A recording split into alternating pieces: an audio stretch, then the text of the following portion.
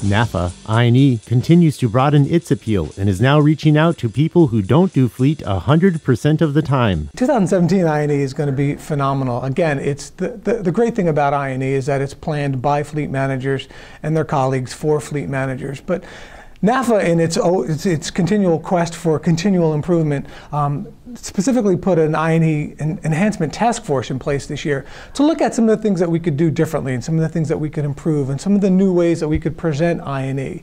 And so for 2017, you'll see a couple of scheduling tweaks just to make things more cohesive, make things better. You can take more advantage of some of the sessions that we're offering.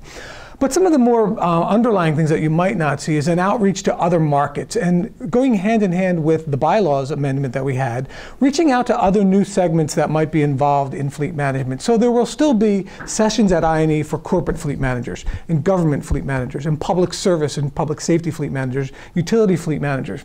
But we're also going to be reaching out to those people that might not be doing fleet 100% of the time, but they do an aspect of fleet. So if you're involved in just risk management or just fuel, you'll be invited to I&E to take part in those sessions, and you'll be able to register for 1 day, 2 days, 3 days, or 4 days to take advantage of your schedule and the sessions that fit in your life and in your business.